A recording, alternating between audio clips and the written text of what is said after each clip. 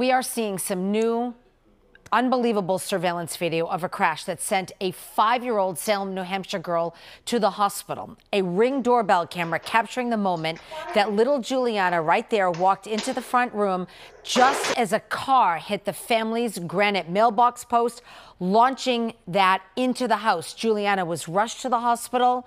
This little girl had critical injuries. The driver is now facing felony charges, accused of drunk driving.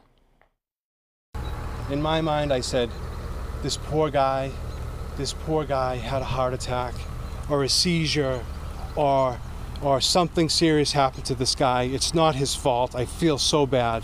And when I ever found out it was a drunk driver, I wanted to kill him. I've never been so angry in my life. And he better pay. He better pay and not get off.